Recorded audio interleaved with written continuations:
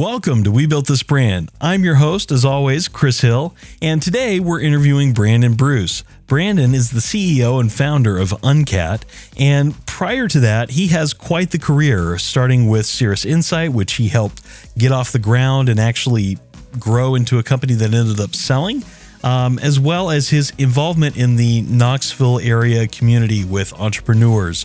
Everything from Startup Knox to K-Tech, to Knox Entrepreneur Center, to all these other things that he has done. It's just an incredible story. He's got a great background and he is heavily involved in entrepreneurship in Knoxville. So definitely a great guy to talk to. And this was just a very illuminating conversation around what it takes to not only build a business, but what it takes to create good branding and how to continue to grow a business over time and be curious and grow a business. So I definitely love this interview. I love this conversation with Brandon. He's a good friend, and yeah, really hope you enjoy it too. So let's get into it.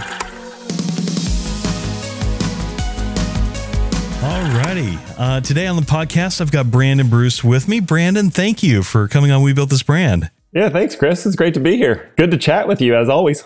Absolutely. Absolutely. Man, we met, where did we meet? I think it was, I feel like I met you after when I was at Lirio. And okay, yeah. If you remember that, I feel like I met you there, or I had bumped into you a few times as you were like an executive at Cirrus Insight and everything. But like, we really got to know each other around Austin East. We did, yeah. And I was trying to remember, how we first met. It could have been around or through the Knoxville Entrepreneur Center, right? Because we were both going to lots of events and networking, stuff like that. But yeah, the first project we got to do was at Austin East Magnet High School, which was super awesome. So that was through junior achievement. And so a senior class there in entrepreneurship had the assignment to sort of start up, run, and then shut down a business in the course of a semester. So talk about a roller coaster, right? It's a quick turn. And so historically, students in those classes had sold sweatshirts and hats and lanyards. And this class did some of that too. But because I'd met you, I threw a curveball at them and said, hey, have you all ever thought about building software? And they were like, well, no class has ever done that before. Like, what would we build? We only have a semester. And I said, well, Austin East has got a great brand. You got this Roadrunner, you got these amazing logos, the whole community knows about them. You got this great alumni network. And so what if we built a mobile app? Because you had expertise in that. What if we build a mobile app with a bunch of Austin East stickers, and people could grab the stickers and throw them into their text messages and WhatsApp messages and everything else? And they were like, oh, that'd be kind of cool. Like, you could post them on Insta and everything else. And so they got into it. So they started grabbing the existing logos they had, but then embellishing them based on the sponsorships that we got.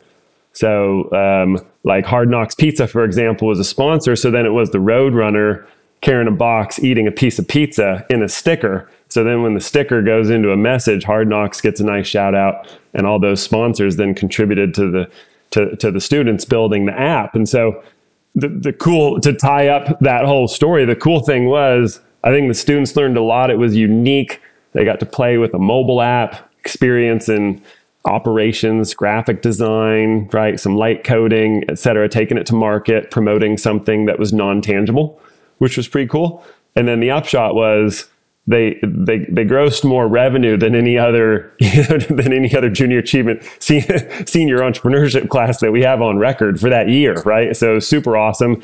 They raked in a pile of money that they distributed for scholarships, which was super awesome. So yeah, man, that was great. We got to do it again.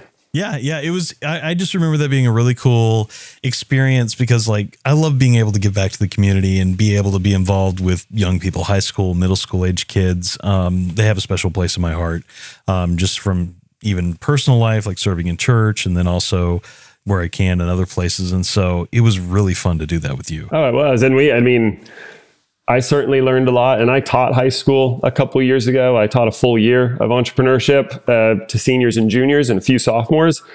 And you came in and hung out there too. And so I learned a lot from that class, because like, we did some case studies of various types of businesses, but when it came to case studies of like social media companies, that's really where the students were like, you all lead, because you know a lot more about it than I do, because they grew up with it, right? They're still like newer for me, whereas they're fully into it. I had a student with a couple 100,000 TikTok followers. So when it came to TikTok, I was like, you come up in front of the class and explain it, because you know like a million times more than I do. So yeah, no, it's always a great two-way street where it's fun to go in and spend time with students. Absolutely. Well, today on the podcast, I brought you on because you've had a pretty cool career of going from starting a startup of your own, selling it, and then becoming an entrepreneur multiple times over now. Can't get away from it. It's too much fun. Right? I thought it'd be really cool to talk to you today about that journey, and really about how you go about building not just one brand, but brand after brand, and keep coming up with new ideas for businesses. So yeah, I'd love to dive in there and talk a little bit about your early career. So it looks like, what were you doing prior to your first startup? Like, set the scene for us. Yeah. So prior to Cirrus Insight, which is a startup I did with my best friend from college, and we started in 2011. Prior to that, I was working at Maryville College. And so I was doing advancement or development, which is basically sales in the nonprofit world, right? So talking with alumni and other supporters of the college, and they were contributing to scholarships and big capital development projects in the annual fund. And then the opportunity came to get involved in building this app with my friend Ryan. And so he had developed a lot of expertise in the architecture and coding on the Salesforce platform. And he saw a gap in the market where there was not a connector between Salesforce and Gmail. And this was early days for Gmail, in the sense of like, plenty of end users had Gmail accounts, not too many businesses yet, but more were taking it up every day. So if a business wanted to go to the cloud, they were going to Gmail, because Microsoft Office 365 didn't exist yet. And so we wanted to develop a plugin. Ryan started doing that to get it out to market as early as we could, because we both saw the opportunity. And it was an exciting time, because cloud was starting to pop. And so to the extent that businesses were going to Salesforce, which is the market leader in CRM, and to Gmail, because it was a really solid platform for cloud hosted email, then we were there sitting in the middle, and we could move data between the inbox and the calendar in Salesforce, and vice versa on behalf of these sales teams. So before that, Maryville College, and then I was all in with Cirrus Insight. That's a neat connection, because it sounds like you were already in a field that could use your product, and then that became ultimately what you ended up selling and creating. Yeah, I remember when Ryan called just to kind of run the idea by me. And I was like, well, I don't have a lot of operating experience with Salesforce itself, but with CRM in general, right? We used a CRM at the college. I'd used some platforms with previous companies. So I was like, I get the problem you're talking about, which was essentially, as an end user, you spend most of your time having conversations like we're having now, or in the inbox or the calendar. And it's an afterthought to go into the customer relationship management system, which is a database, and make an update. Like, I talked with Chris, this is what we talked about, et cetera.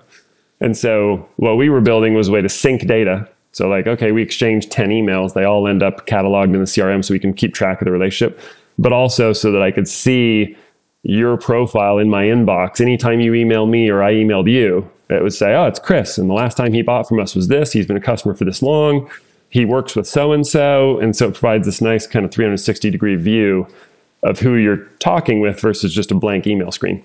So yeah, that's how that one started. And that's quite the risk too, like going from, a known secure job to all of a sudden, maybe I'm sure there's some like bonuses in there for doing fundraising stuff. So you've got that little bit of uncertainty financially, but like as a salesperson, essentially, I could be wrong, but most people do, but like you have some use to risk, but then all of a sudden to be in the deep end, in that chasm of like, oh, how are we going to make money on this? Like, that's got to be quite the challenge. What was that like? It's what I wanted for a long time, right? So to get involved with a startup that had that kind of risk profile, right? Like high potential. I've always liked the quote that I learned only after we started, but an entrepreneur works 80 hours so they don't have to work 40. Like, I like the idea of basically going all in on something and just like, hey, we're just gonna work on this all day because this is what we want to do. And there's sales work to be done, and there's customer service work to be done, and we got to patch this fix on the app, and then we got to reach out and do partnerships and sponsor a conference. And so it was just a million things to do every day. And I liked that aspect where it felt really scattered, because it also felt like, for me, and certainly Ryan felt this way too, we were always learning. Like there wasn't a day where it was like, I just dialed it in today. I did the same thing I did late yesterday. It was always something totally new and different. So it was an experience in accelerated learning. And it was a total emotional roller coaster in the sense, especially in the early days, but really throughout the life of the company. In the early days, like you get a sale and you feel like you're on top of the world. Like this is trending, right? The line goes up because you've only been in business for 5 days. So it's like a sale moves the needle. And then the next day there's no sales. So it's like, uh-oh, like maybe that was it. Maybe no one else is going to come. And so there's an excitement there, but there's also it keeps you on your toes, keeps you hustling. Yeah. Yeah. When you think about that first brand that you've built, like building Cirrus and everything that you did there, what goes into building a brand when you first start? Like, did you think about you thought about the name, but like, what did you really think about as far as like building a brand when you first started Cirrus? So Ryan had previously run a consulting group called Cirrus Consulting Group. And so he was pretty all in on the concept of Cirrus because it's a high wispy cloud and we were going to be in the clouds. And so Cirrus came with it. And originally it was going to be called Cirrus Connect. And so the first logo almost looked like a hurricane, right? With two clouds spinning, and one was a sea faced one way and one was a sea faced the other way, and they were interlocking. And then either because there was some sort of conflict with some other existing brand, or because he just decided he liked Insight better than Connection. Insight felt maybe a higher level value. It changed to Cirrus Insight. He kept the two interlocking C's because it was like, it still looked fine. And then it became Cirrus Insight. So it's funny to think about because it became very popular in the Salesforce market. We were the third most reviewed app behind, at the time, DocuSign and EchoSign, which are obviously like huge applications out there. And then, here's our little company, but people really liked it. So they left us a lot of nice reviews. But when you think about brand, right, it's 2 words. Both words are on the longish side. Cirrus is not necessarily something that everyone knows how to say or spell the first time properly, right? So some people would call and say, I'm calling for Cyrus. And it's like, oh, it was close. Okay. I heard people call like, hey, I'm here for Citrus Insight. And I was like, that'd be such a great brand if I was in like the orange juice futures market. Like we provide insight into citrus. Got my finger on the pulse of the citrus market.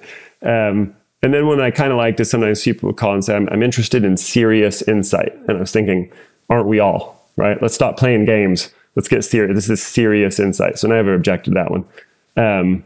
But yeah, nevertheless, it was popular. So as a name, we stuck with it. Cirrus Insight, we changed the logo a couple times, the thing that came with the logo. So it used to be those C's.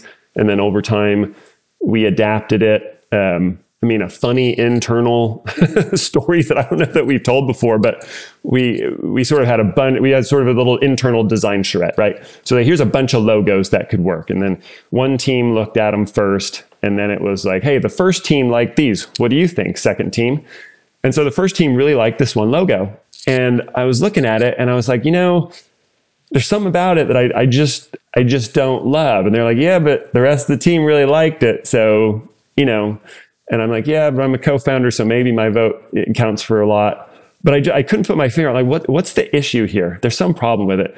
So I don't know if at that time you could sort of take an image and compare it with existing images, but instead I was just doing some searching like, hey, show me an image that looks like this. And it popped up and I was like, now I know what the problem is, right? So the Google search revealed that it was very, very close to a logo that I had seen before.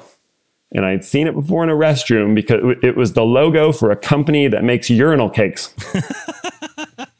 And I was like, I found it, guys. We can't use this. It's too similar. Plus, I don't love the association. So we ended up having not used that one, as nice of a logo as it was. And we came up with one that sort of used an envelope and winked at you, right? So it had more to do with the inbox. And that one we stuck with for quite a while. That's brilliant. And I've always jokingly said, like, to be good in marketing, you kind of have to have a dirty mind. Like, you have to be able to make those bad associations, because that's how you make sure you put out a clean logo that doesn't get you in trouble. But yeah, that's great. Before that, I should have mentioned, no sooner did we launch that we got a letter in the mail, and it was from a company that you'll see their name on ATMs. It's Cirrus, right? They're a big financial clearinghouse. And so they sent a letter, and it was a nice letter. It just simply said, hello, we're Cirrus, right? We're a huge company. And so just to be clear, you guys focus on the data between the inbox and the CRM. We don't do that, so that's fine. But we do everything finance. So you're not going to do anything finance, right? And we just wrote back and said, right. And they were like, then you're fine. Then you're fine. Right? But you can imagine if we had said, like, no, we're kind of interested in transact, they would have been like, yeah, no, no, we've got a big legal team that would like to speak with you. So anyway, at first when we were opening the letter, it was like, like we just started yesterday and we already have like a cease and desist, but it was more of an informational, hey, stay in your lane. We own the finance lane. And we're like, yep, you can have it. That's fine. Having a background doing craft beer podcasts, like you see that happen all the time. Like, it could be the naming of a beer. It could be the naming of the brewery. I mean, we have the reason we had Sawworks Brewing is because it used to be Marble City, and Marble Brewing out in Arizona didn't like that very much. So yeah, that's always a challenge, coming up with a unique, name that's interesting to people. I mean, even towards the end of Cirrus, it's still around, but like even before you all got acquired, like Cirrus Aircraft came to Knoxville. So then you had two Cirrus businesses in town, and everybody said they worked for Cirrus. And that was a tremendous amount of fun, right? So when Cirrus Aircraft first came to Knoxville and set up their initial office, right? They were still building out their campus at the airport. But then out of the clear blue sky, pun intended, we started to get some phone calls, right? And people are like, no, this isn't, this is the other Cirrus. We're the Cirrus Insight, not the Cirrus Air. But these were people calling, interested in buying jets, right? So we joked internally, like, we should really try our best to like sell the jet and then call Cirrus Aircraft and be like, great news, right? We sold you a jet. And so just kick back some of the commission to our team. That was just an internal joke. Never happened. We always just said, hey, you got the wrong number. You got to call these. They're great. They're here in Knoxville. You could call them over there. But it was funny when that happened, because we were like, oh, I guess people are just looking at the beginning of the name and they're calling us. Yep. And it's the established Cirrus in town. If you look up Cirrus Knoxville, I'm sure it probably comes up before Cirrus Aircraft. It might. I'm not sure if it does anymore or not. But yeah, I mean, Cirrus Aircraft's a huge company, right? And super awesome plane. So it was fun to be sort of mentally affiliated with them. I've had the good fortune to get over to their facility and actually fly over there. So it's nice. It's pretty awesome. But yeah, that's so cool. So you built that brand, and then came time to sell the business. Like, how did you make that decision to sell Cirrus? Yeah, I mean, the growing the company, every aspect of it had an emotional component, right? I think especially when you're early in a business, or in my case, a co-founder, like it's a lot of identity is wrapped up in the fact that that's what you do. So it's what you're known as in the community. And so how you start to think about yourself, right? Like this is what I do with most of my waking hours, is work on this. I think it was one of those things, in some ways, I call it a 7-year itch, right? We started in 2011. And when 2018 came around, it was like, okay, it feels like time. Just feels like time to make a transition. It was not a decision we took lightly. Ryan and I talked about it for a long, long time over the course of many months. But then, multiple factors sort of started to weigh, and we were like, okay, let's run that process and, go to market with it. And certainly, everything is important at that point, because it's a whole business as a totality. So you've got your revenue and your customer base and quality of earnings and your website and the app and the code base itself. But certainly a huge part of that is the brand, right? When people think of or say the name Cirrus Insight in the Salesforce ecosystem, what do they think about, right? Do they have a positive affiliation? Do they have a good experience when they stop by our booth at the expo? When they see the logo, do they know what it stands for? Do they know that it's an inbox plugin? All those things, certainly weighed. So it was helpful to us to have, thousands of really nice customer reviews, a lot of blog posts out there, mentions on, dozens and dozens of podcasts, for example, that is like, hey, we're talking to the founder of Cirrus. This is what they're all about. And so it was great to have all that out there. So certainly the brand was a big part of it. Yeah. I've heard that acquisitions can be an emotional experience because of that. Like it's a very almost intrusive, maybe. I don't know if that's the right way to put it, but can become very personal because all of a sudden somebody's looking at you and going, this is what I think you're worth. And this is what that thing that you've worked on for 7 years, I think is worth. Well, and you're starting to evaluate things that previously you didn't attempt to evaluate or even explain to folks, right? Like, the logo is the logo, and our brand and how we represent ourselves out into the public is how we do it. It's part of the culture of the company now. And then all of a sudden you're trying to kind of explain it to somebody. And so it's a very meta activity of like, well, I'm nice to people because I'm nice to people. It's like, yeah, but why? How would you value that? It's like, roll really highly. Like it was important to be nice to people for the last 7 years. That's why they like us. So no, for sure. I mean, I think it was that way for the whole company because, we worked so closely together, right? We looked after each other, and someone had to be out of the office, cover for each other. And, over the life of company 7 years, and we had at our peak probably close to 75 employees. A lot of life happens with that number of people, and we all felt close to each other. So yeah, no, it was a big deal. Yeah, definitely a big deal. And remember, it made waves in the news and everything, of course, when you sold it. And what did you do after that? For a little while after that, I was like, man, I'd like to just unplug a little bit. I mean, I didn't do a lot of that because I still kept up with, messaging people and so forth. But I did spend some time going on some long hikes in the woods, just sort of like, whoa, that was a lot, because we really, part of the culture of Serious Insight, which is not unusual for startups, it was certainly the case for us. It was a culture of hustling, right? I mean, we tried to work smart for sure, but we also had the chip on our shoulder that said, look, we're competing with firms that have raised a tremendous amount of capital. They're backed by a lot of really smart people. Typically, they were located on the coasts. And we're like, hey, we're here in Knoxville, and we're going to get in the ring. We're going to battle it out. We're going to try to sell against them in deals, and we're going to try to develop faster than they can. And so, yeah, there was just a lot of big days. And like I say, that's what I wanted. So it wasn't like, oh man, you had to work really hard. That sounds hard. It was like, no, I love that. Like I have such great memories of getting up at 4 a.m, hitting it for 3 hours, getting the kids to school, doing the normal work day, doing dinner and stuff with everybody, activities at home, and then hitting it again until about 10 o'clock at night, and then rinse and repeat. And we just do that every day of the week.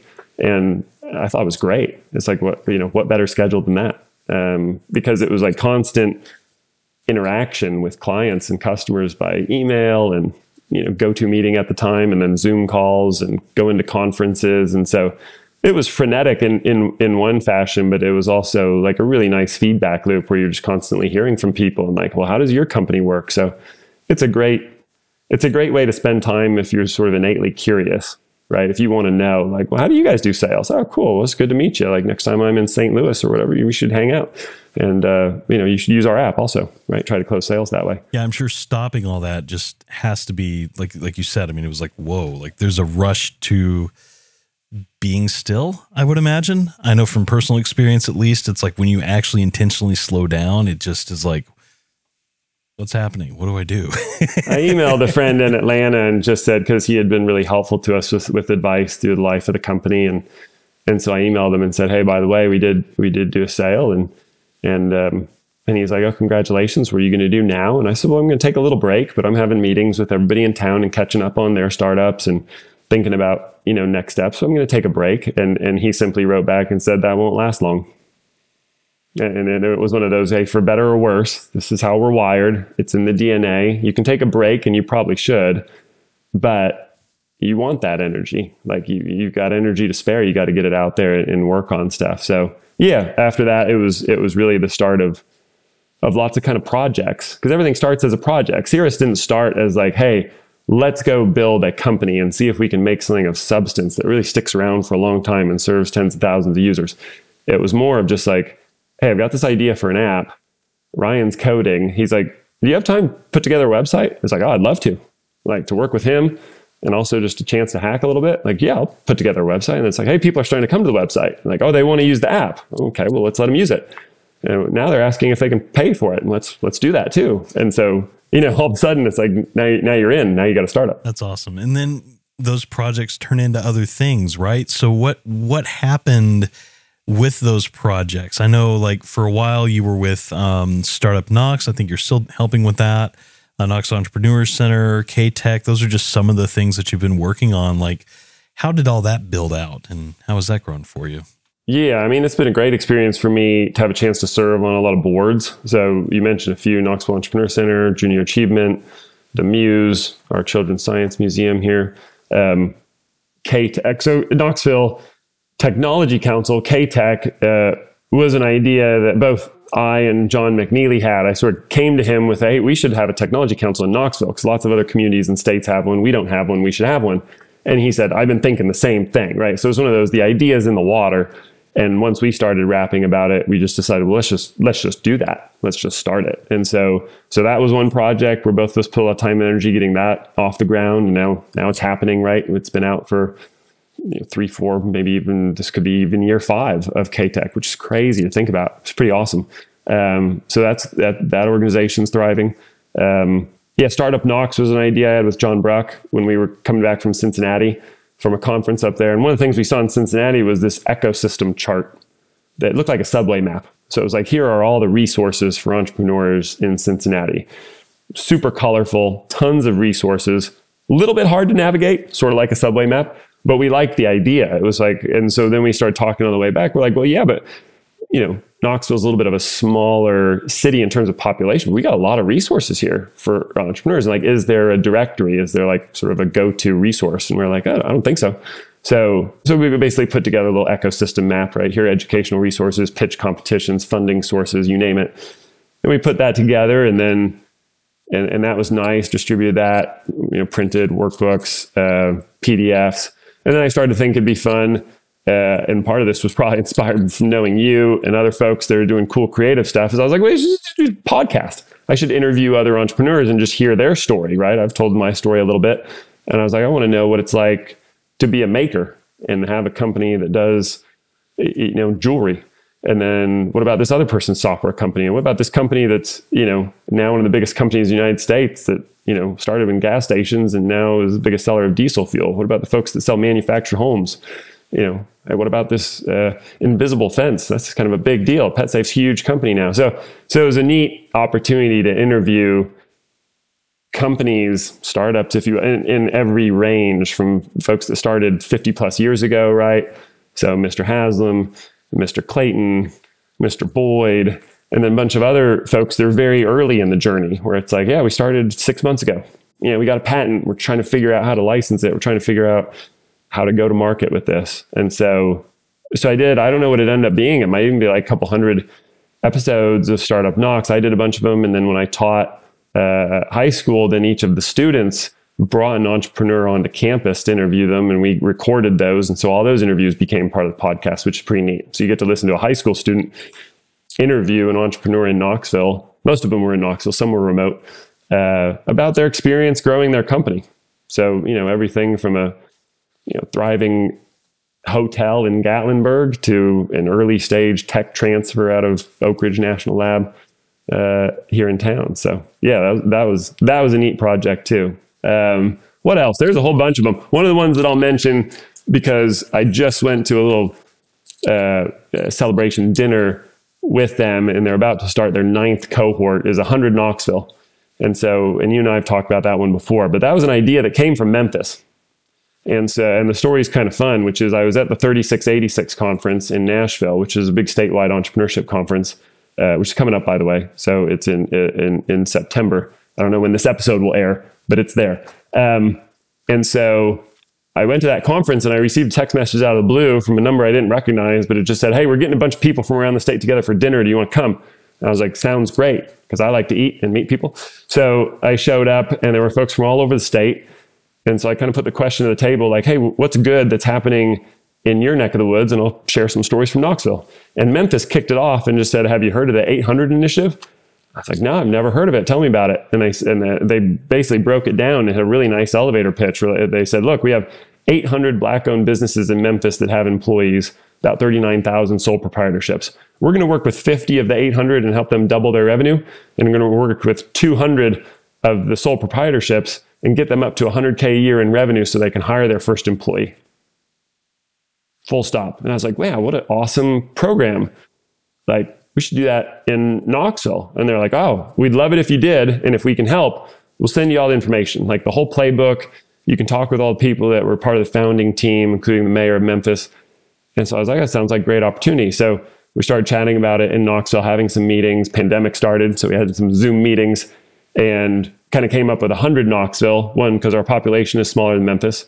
Our Black population is smaller. So they had 800 that had ongoing businesses with employees, and there were about 100 in Knoxville. So we said, okay, we'll call it 100 Knoxville, and we'll work with as many of those entrepreneurs as possible to help them just grow their businesses, right? Connect the networks, which is what the entrepreneurial ecosystem in Knoxville is all about. So with the support of the chamber, and TVA was the first funder, they said, look, we'd like to support this. We like the idea. How can you put $25,000 to work? And we said, well, we'll do a cohort. We'll do a cohort of 5 entrepreneurs that will come in. We'll do a 5-week accelerated sprint with a bunch of mentors from the community.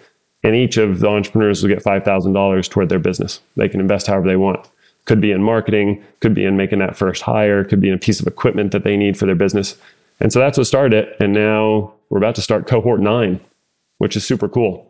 So yeah, some really neat stories of, all credit to the entrepreneurs, right? These folks they're out doing it. They're hustling, they're putting together businesses.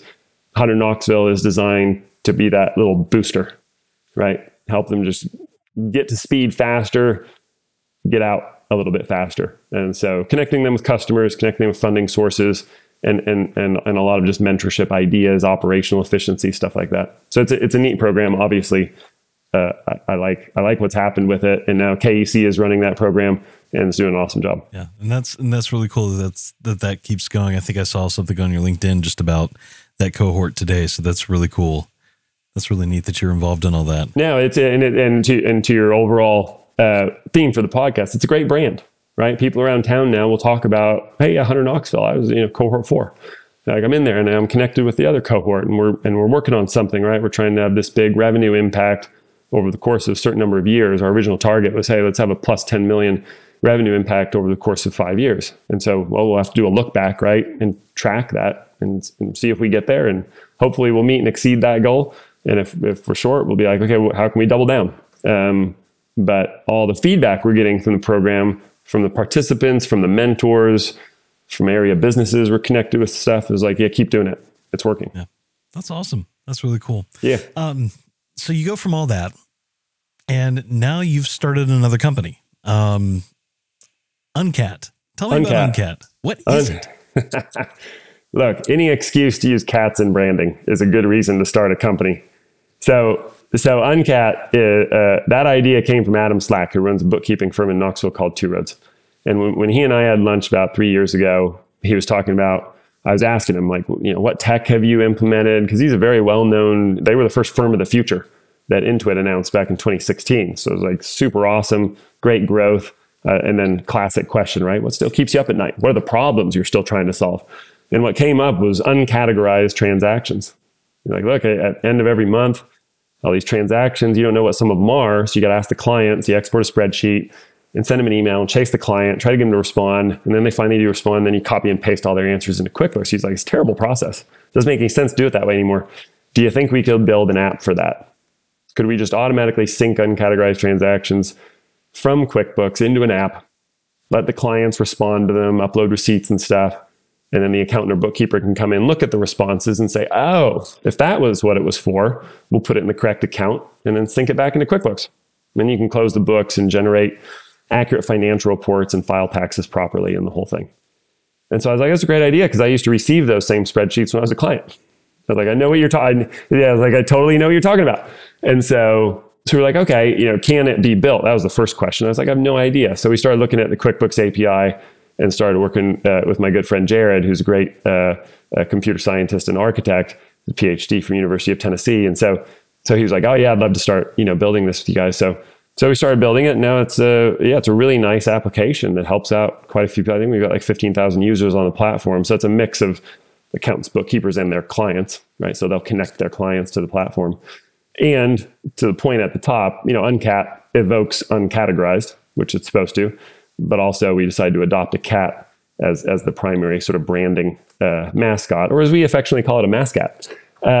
So any excuse to put a cat GIF in an email or put at the top, the Uncat logo is sort of an homage to like the FedEx style logos, where it's the logo, but there's something else to see there. So the U in Uncat, if you turn it 90 degrees, is a question mark, because these are uncategorized transactions. So it's kind of a mystery. And I thought Kaylee, the graphic designer, did a great job with that. I was like, that's clever. I really like it.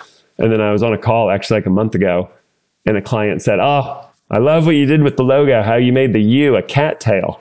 And I was like, oh, like, that was not intentional. But now, absolutely, it's also a cat tail. So I was looking for like an image that would show a person herding cats, because a lot of accountants will describe the process of communicating with clients and trying to get information back. It's like, oh, it feels like herding cats. Like, it's so difficult to wrangle it and nail down that information. And so I was like, okay, I'll try to use that as a motif. And in the course of search around, it ended up being a cat doing the herding. And I thought, oh, that's like ironic, right? It's a cat with a sombrero riding a pony. And so, yeah, now we put that up at conferences on a big banner and stuff. And so now sometimes when I ask people, how do you hear about Uncat? They're like, oh, like I saw you guys at a conference. And then I was trying to remember, like, what's the cat app? Like, I need the cat app. And so, I Googled for it, and there you were. And so, now I'm checking out your software. So yeah, people definitely remember the cat part of it, which is the fun part of the brand. Makes people smile. I think you should, for your next marketing initiative, do something where you have a dog dressed as a cat so that it's an uncat. That's true. Yeah. Some people will be like, so Uncat, you got something against cats? I was like, no, I love cats. I've had them my whole life. I've got 2 cats. They join me on demos. I'm kind of surprised they haven't jumped on the computer during our conversation, because they know when it's like, oh, you're on a video call, I'd like to walk on the keyboard now. But yeah, no, people come by and they want to share pictures of their cats and swap cat stories. And I think it's great because, at the end of the day, people want to have a really positive experience with a company. It's not just about, we make an app and it saves you time. It's like, well, every app's supposed to save you time. So that's pretty much table stakes. And some of this was just learned over time, and especially from some of the team at Cirrus Insight. We go to conferences, and one of our most successful folks in a conference environment, James, was just brilliant with people. You just connect with them really fast, because you don't have long at a booth to make a connection with somebody. And so I'd watch him, and it's like 30 seconds after he's meeting somebody, right? They're like laughing, high-fiving, sharing pictures of kids on the phone, taking a selfie in front of the booth. And I'm like, it's pretty amazing. What's going on here? And he was like, look, people are here certainly because they're here for the sessions. Like, they do want to learn something. They're here because their company sent them. So they're supposed to come back with some takeaways, some ideas of apps they might be able to use. But he's like, but they also want to come here and have an awesome time. They want to be entertained. And they want to feel good about themselves, the work they do, the experience they're having. So rather than trudge through an expo with 100,000 people in it, if they're stopping at our booth, they're going to have a great time. And I was like, yeah, I think you nailed it. Like, that's exactly. So when people show up at the Uncat booth, I'm going to tell them all about the app, and I'll answer their tech questions.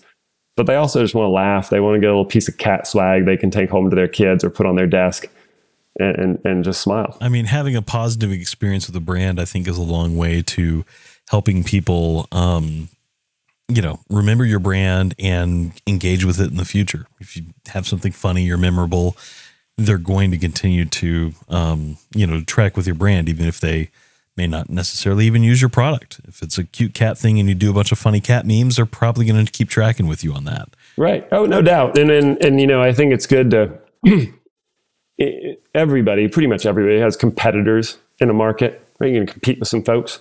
And I always, when people say, well, how do you compare with so-and-so? And I'll try to give an honest, like, hey, they're pretty good at this stuff. We don't do that stuff. We don't touch it. We focus on this. And we believe that the thing that we focus on, we think we're the best at it. And here's why, right? And just lay it out, and they're going to make their own decision. But anytime someone brings up a competitor, like, it's definitely a best practice in my experience. And certainly that's advice that I've been given in sessions and from consultants and stuff, is like, you don't really want to go after another company's brand. Right. I mean, unless you got a great reason to, like, have you heard that there's a big problem? Like, then it's like, okay, that's fair. But otherwise, like, when people say, oh, what about this company? Then I can honestly say, because I've gone to enough conferences now, like, oh yeah, I've met their founders. They're great folks. Yeah, really cool. Oh yeah, they're from Texas. They're from California. Yeah, I really enjoyed chatting with them. So they're good people, right? So then it's like, oh, cool. So you guys know each other. So everyone's like, this is a safe space. Everyone's friendly then. Oh yeah, no, you could work with them. You could work with us. Everyone's cool. And now let's just compare the experience you'll have with the tech. Like, how can we help you? And you sort of you're giving the customer the benefit of the doubt when it comes to like, hey, you're smart. You can make a good choice. I'm going to try to trick you into buying one app or another app. This is what we do. This is what they do. You choose. We're here if you need us. And I think that helps to develop a level of trust where even people come back later. Like, I looked at you guys like a year ago. Didn't think I needed you. Now I've got this client. Absolutely need you. And we had a good demo. And it's like, okay, great. Welcome back. Like that happens so often. Folks come back after a year, 2 years, 3 years. And if they had a good interaction, it just wasn't the right time. If they feel like, yeah, I saw you at the booth and you guys were cool. You're friendly and it looks like you made a lot of progress. Like, yeah, we're still here. Then they feel good about doing business. It's that permission-based marketing, I think right now is a lot of what we're seeing in the industry, where people want to be the ones to initiate the engagement. They want to be the ones to be a part of that. And if you come at them too hard, they're going to back away. And so being that friendly person, being that nice person, and attracting them, I think that makes a lot of sense, just by having those relationships. I mean, what are we without our relationships anyway? I mean, even a brand, what does it stand for if it doesn't have a good standing or good relationships with its customers? Right. And look, most of us, small businesses, right, are going to get most of our customers and certainly our best customers by referral. And so not only is it permission based, but it's not even permission to talk to us. it's you're talking to another customer. And so, the best customers are going to come because it's like, oh, Chris told me about this. I trust Chris. He's using it. He says it saves him time. I believe him. So you're like 95% of the way to a sale before they even contact you with a referral. And that's why it's that little ripple that goes out into the world. You have one customer with a great experience. They'll take care of you because inevitably they're going to tell somebody. Somebody's going to ask them, what do you use for the uncategorized stuff's driving me up the wall? Like, oh yeah, I don't do spreadsheets anymore. I just use this little app. It's super great. Like, oh, how do you find it? Oh, well, what about customer support? Oh yeah, they're on it. And they're really nice about it. Like, okay, cool. Yeah, sounds good. I'll sign up. And that's so that's the best. The chicken or egg part of it, or the catch-22 part of it is like, the permission based, like, hey, they want to reach out to you first. It's like, yeah, but how do you even get on their radar, right? It's just sort of the low level, climbing the marketing ladder. How do you just generate awareness? And that's a big part of the game. I think certainly the way I think about it and talking with other founders, it's like, yeah, everyone's online now and everyone's got a phone now and all this other stuff. But it's like, it's very noisy. I mean, how do you just get in front of people and let them know you're not even trying to sell them something? You just want to know that you're here. Hey, we exist. If you want to talk to us, you can come to us. We're not going to hammer you, but we just want to let you know we built something that has value. And so it's thinking of ways to get out, various channels, ways to message that will resonate with people. Just out of curiosity, what are you doing to that degree? Like, how are you finding those new customers and making noise in spaces? Hacking at it like any startup founder. One of the things I've mentioned, conferences. I believe in conferences. They can be expensive. That's the hard part. Because not only do you have the cost of the conference in the booth, but you got to fly there and you got to stay in a hotel and you got to get meals and all the things. So it adds up. But having that in-person opportunity to meet somebody, shake hands, hear their use case at their firm, and then show them the software, right? And then that's pretty strong versus I hope they find our website someday.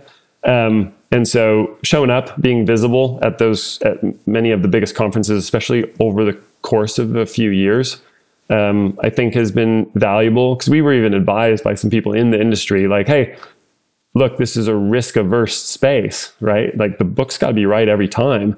So people will look at software and then they just want to make sure you're going to be around next year. So come now, build some awareness, and come back next year so people see again, and then they'll get curious. Like, well, you're back? Oh, great. You made it, right? You crossed the Rubicon. You survived your first year.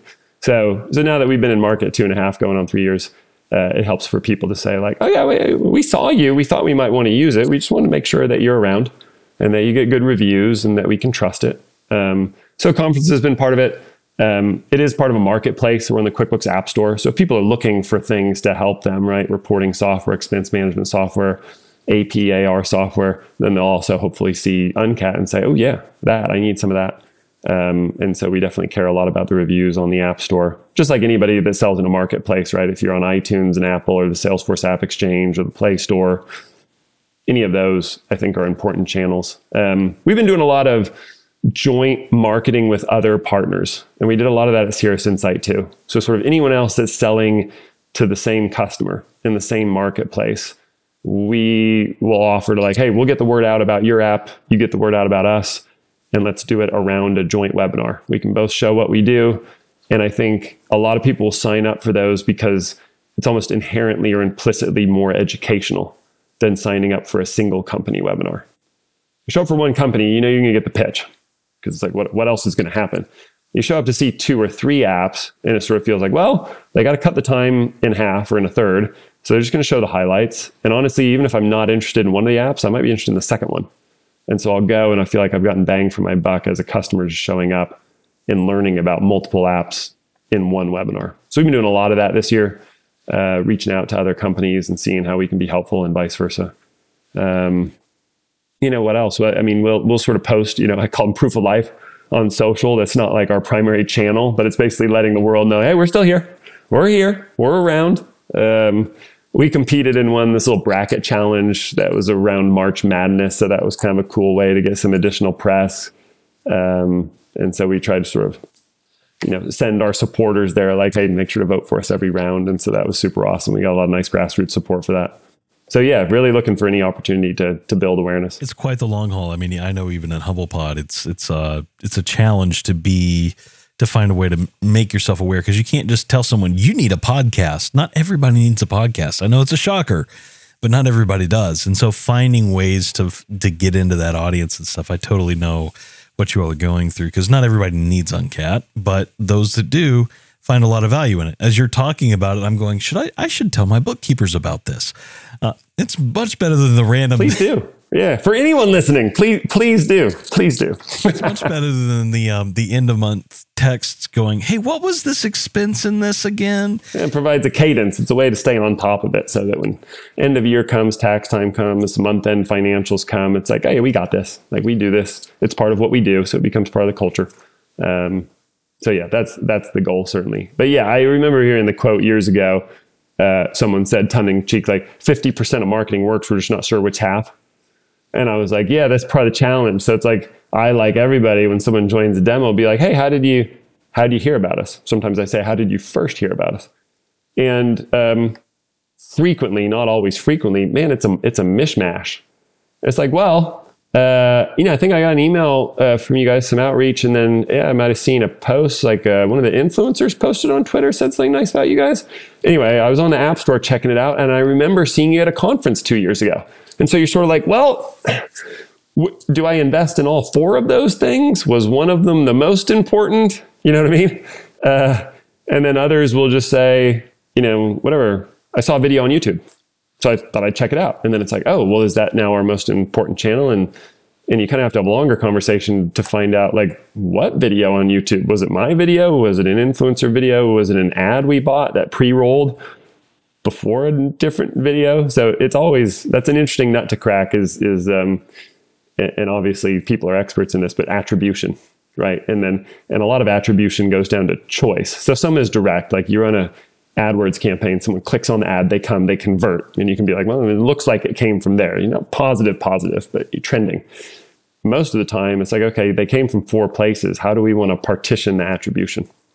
Is the video the most important thing, or should we be doing conferences all year round? I don't know, a combination of both. So some of it, in all honesty, is scattershot. We're just trying a lot of things to try to be out there, that we exist. We're waving the flag. Totally understand that mentality towards trying to grow a business and trying to figure out what works, what doesn't, and what works when. Because I mean, we run into the same things, building our business. So yeah, well, and you're just open to. I mean, most of you just open to something working, like a little bit, in which case you do a little bit more and keep doing it. And sometimes things will work dramatically well, and then you've got like a little breakthrough, and maybe you establish a channel, and then some things work dramatically well and peter out really quickly. So it's like, okay, that worked, and it lasts for a month, and that's all you get. So it's just, again, it's curiosity, I think, is what makes it fun, is just say like, well, we're going to try this thing, and it may flop, but if it works, then we'll double down and we'll do it over and over again.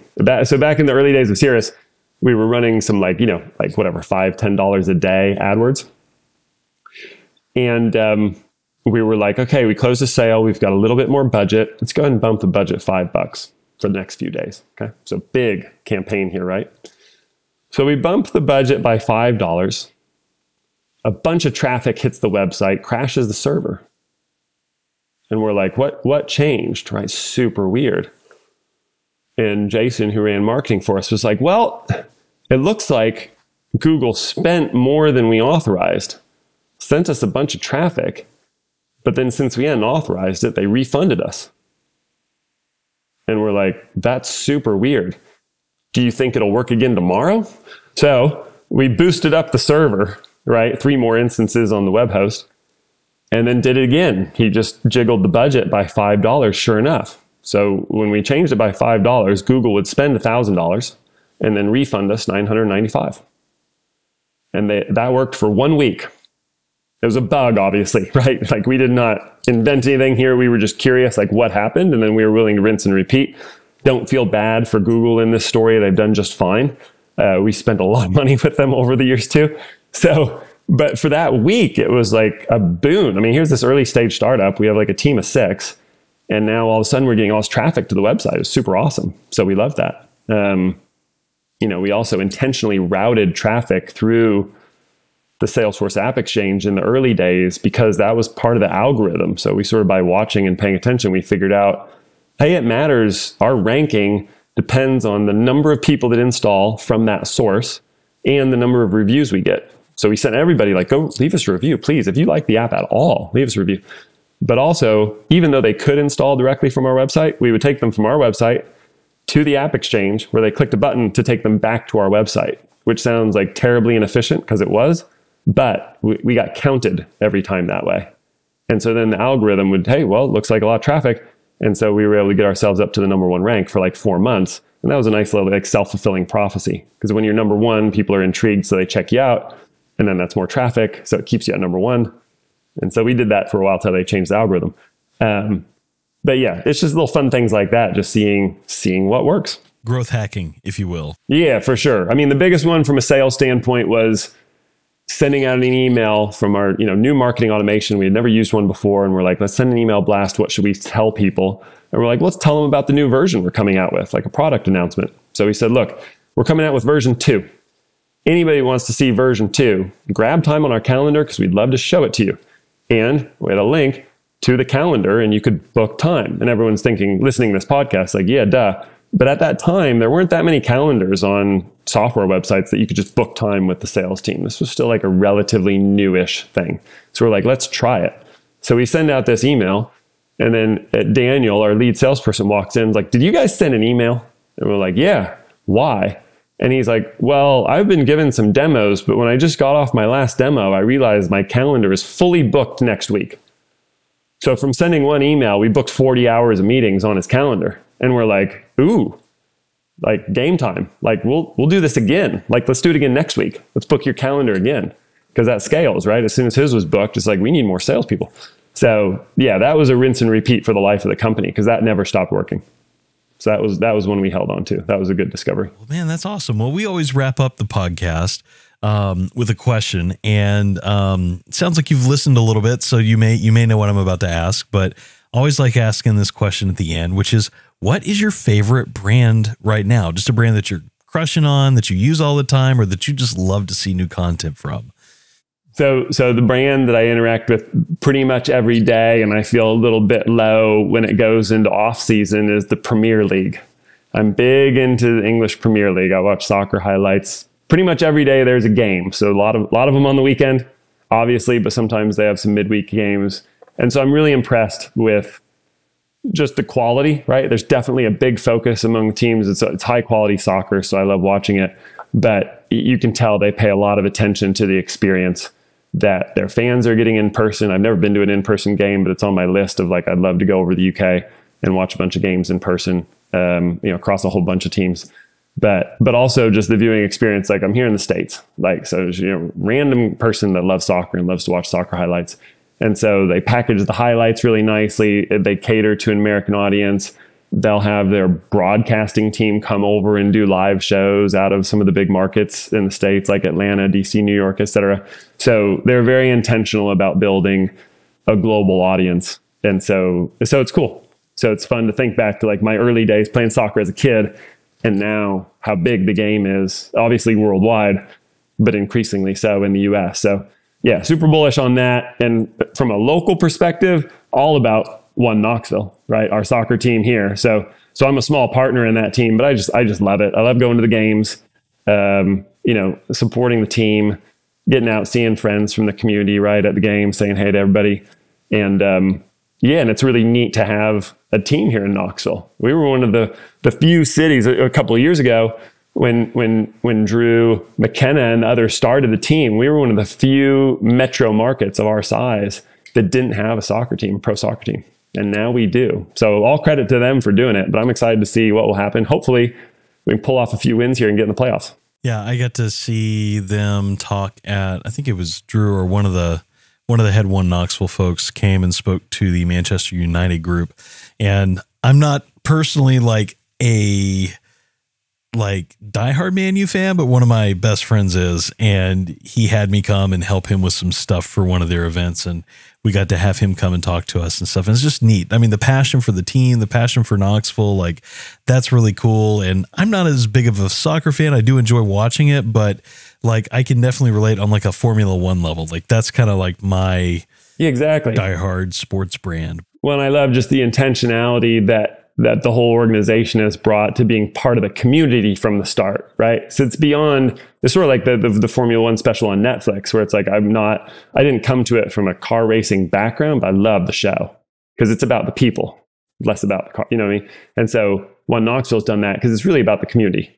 And then it's like, it's soccer as a reason for everyone to get together, but it's always community first. And so they've done a great job of like, lot of intention around the branding, the colors, the logo. So, really excellent merch, and they really punch above their weight for a new team. The level of support they've gotten from Knoxville and even beyond from the region is really remarkable. So it's fun to watch what they're doing. I think it's cool even how they're engaging with youth, like youth sports and youth activities. My wife has been telling me about how that's pretty much all the kids play One Knox soccer now. It's not Crush or anything else or AYSO. I only hear about One Knox soccer being the game in town, so to speak. Yeah, no, they've done a great job, and Sam leads that. He had experience doing that in Chicago. He's done a great job of building the adult rec league, and now certainly a huge focus on youth. So making sure young people have the opportunity to get out and play a lot of soccer. And so it's great because it's all under one big brand. So it's like, yeah, they have a great experience playing for their team, but then they also can come and watch the big kids play, watch the pros. And so that's a neat continuum in the community. Well, Brandon, thank you so much for coming on. Before I let you go, is there anything you would like to promote, or is there anything that you want to let people know more about? Like, how can they get in touch with you? Oh, sure. I'm easy to reach. I'm 6'8". So if you see me around Knoxville, just say, hey. But otherwise, my email is just brandon@brandonbruce.com. I've had that address since forever, probably like 20 plus years since the internet started, as far as I'm concerned. So you can always reach me by email there. I would say social, but really I'm of the email generation. So I'm in the inbox more than I am on the social networks. But yeah, if any, other entrepreneurs that are listening, if they want to connect and chat up the resources in town, from the Knoxville Entrepreneur Center to 100 Knoxville to K-Tech, et cetera, that's what we're here to do. Rising tide lifts all boats. So Knoxville's got great momentum. I'm excited about it. All righty. Well, Brandon, thank you much. That worked. Yeah. That could be your signature sign off. That's part of the brand. Yeah. He said it again. So that sounds so redneck now that I'm saying that. Thank you much. Broadcasting from Knoxville, Tennessee, on the banks of the mighty Tennessee River. That's what I would say in my intro. Yes. Oh man. Well, Brandon. No, great stuff. Always great to be with you. And yeah, I mean, the big takeaway: people need to keep listening to the podcast. Keep doing it. Absolutely, Brandon. Thank you so much for coming on, and thank you all for listening. Yeah. See you next time.